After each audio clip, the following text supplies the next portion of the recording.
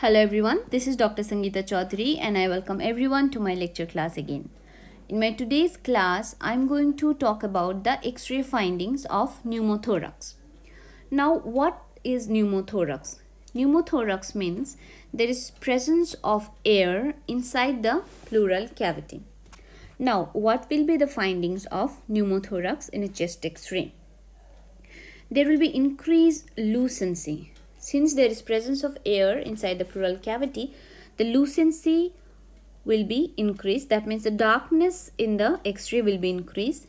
There will be no visible bronchovascular markings. And if we look carefully, we will be able to delineate the margin of the collapsed lung because of pneumothorax. Now, let's take a look at this X-ray.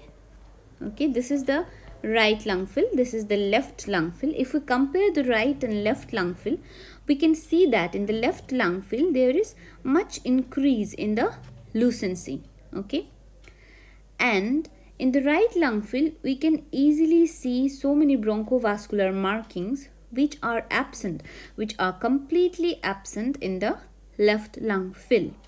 And if we look carefully, we can make out the margin of the collapsed lung.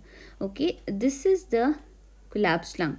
I have already discussed about the findings of lung collapse in my one of the lectures. You can please check this out.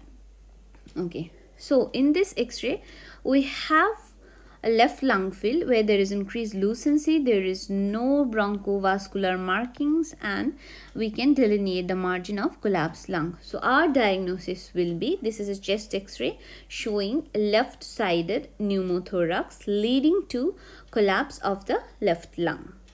Okay, so thank you so much for watching. I hope this lecture helps.